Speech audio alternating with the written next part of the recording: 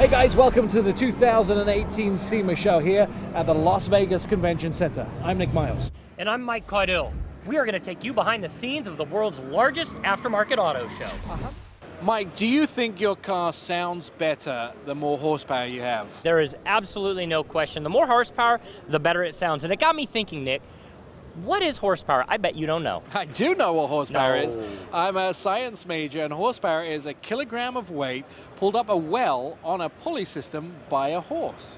You're right. All right, let me try you with a question. Okay, hit me. How many horsepower does Usain Bolt have? How many horsepower does Usain Bolt have? 3. He does when he runs flat out. You're 3 absolutely horsepower. right. So we set out on the floor to find the vehicle that has the most horsepower, at least what we believe is the most horsepower here on the floor. And it might be this vehicle over my shoulder, 4,000 horsepower, and it was made by the guys over at Garrett.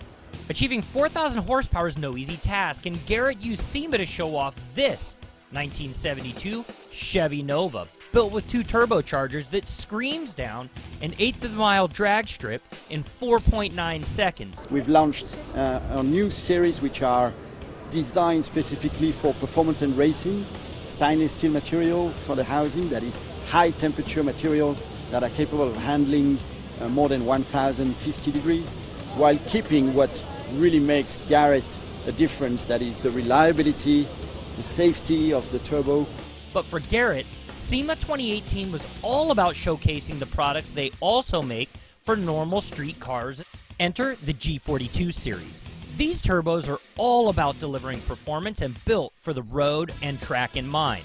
What makes the G42 special is that it comes with an all-new compressor and turbine arrow that provides for greater performance.